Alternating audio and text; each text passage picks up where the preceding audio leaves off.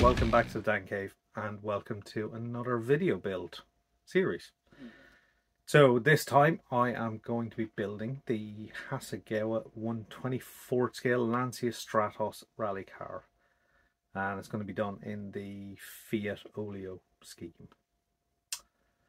So this is a reasonably old kit from Hasegawa. It's been re-released so many times in so many different schemes. I spotted this one, quite liked the yellow and blue scheme, and yeah, decided to build it eventually. So bought it ages ago, sat in a stash, picked it out a while back, and decided it was time to build it. So part one of the video, which is today, that's going to cover all the bodywork stuff. So getting it prepped, primed, painted, decaled, clear coated.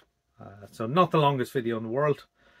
Cut it right down to get it, we'll say, relatively short and snappy, and get through all the key steps of getting that body to the clear coat stage.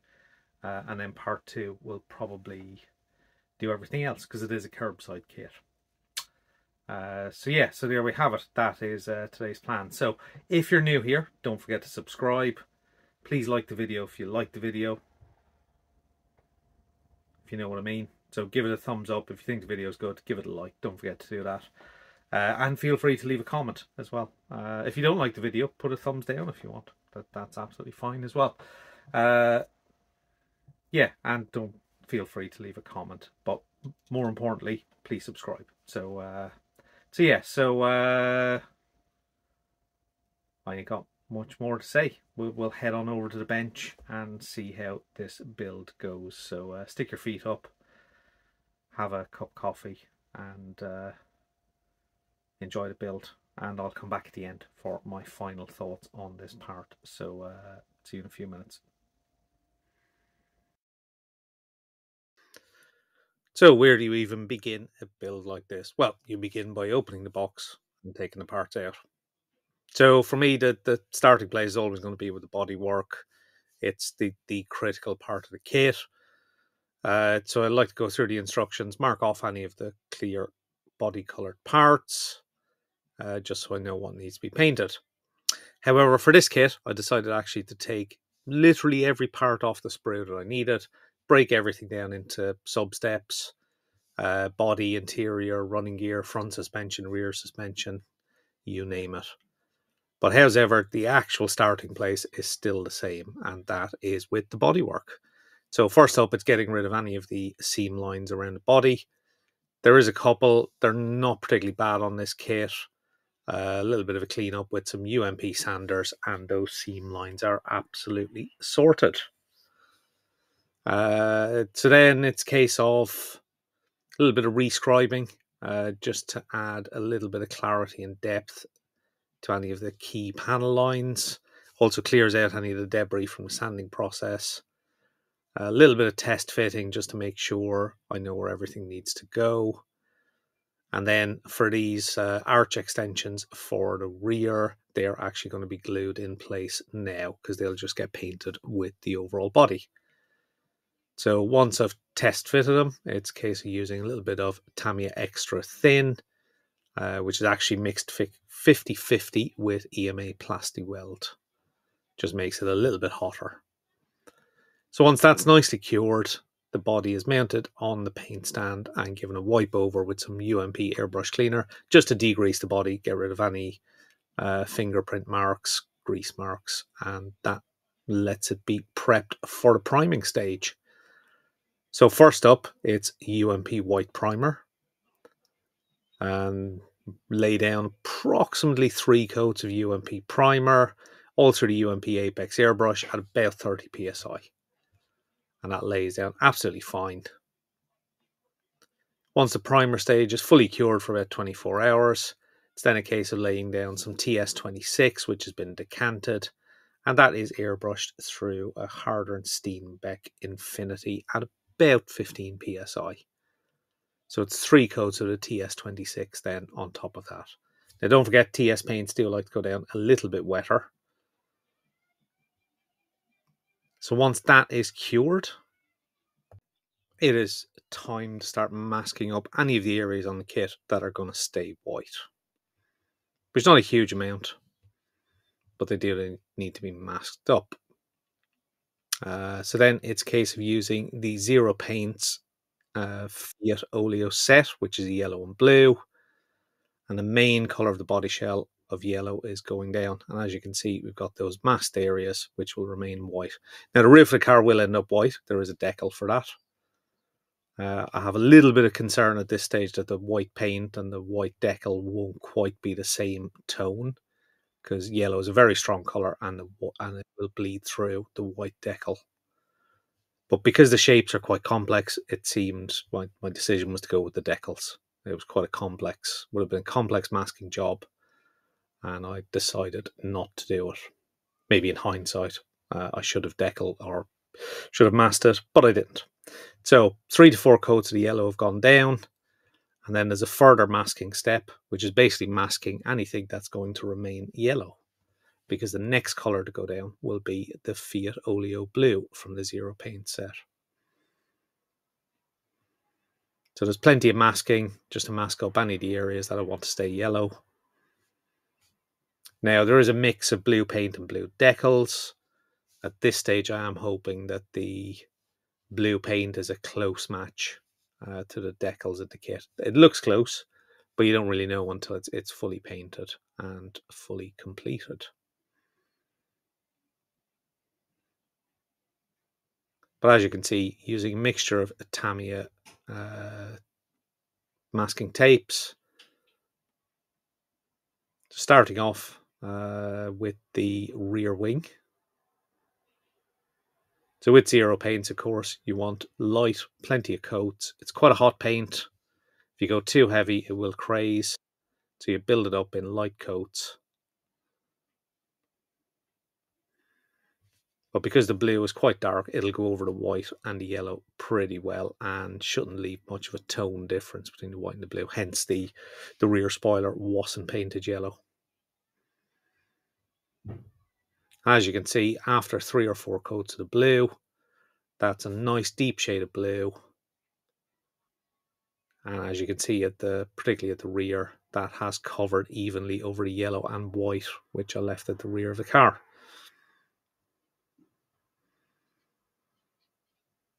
So I do think Zero Paints have improved compared to where they were a few years ago. I don't think their thinners is as hot. It's still pretty hot, but not quite as hot as I think they used to have quite a reputation for. So I have used them quite a lot recently and been pretty pleased with them, with the results. So once that paint is cured a little bit, it's time to go back and remove all of that masking tape. And there's lots of tiny bits all over the place. And as you can see, we end up with a mixture of white, yellow and blue.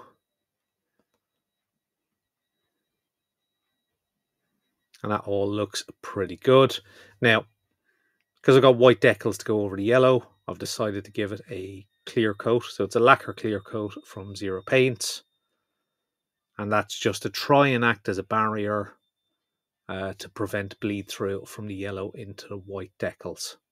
So hopefully this will give a little bit of an improvement. It's not intended to be a complete shiny coat, but just enough of a clear coat to act as a barrier. So once that's had a couple of days curing time, it's time to go back in, start the decaling process. And as is normal, we've got warm water, decal solutions, plenty of tweezers, brushes, cotton buds, all the usual things you'd expect from the decaling process. So this first part is, of course, one of the white decals that sits over the rear lid of the car, the engine cover. And as is usual as well, I'm going to speed up the footage and stick on some background music while the decals are being applied.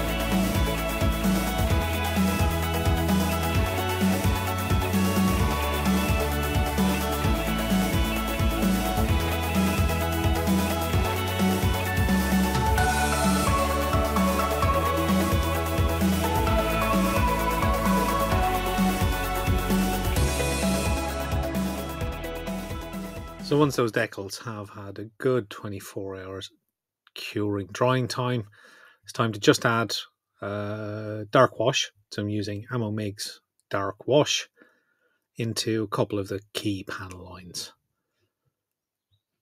Now, the dark wash can look quite stark against the white, but because I've got the dark blue as well, I wanted to stand out a little bit against the dark blue as well.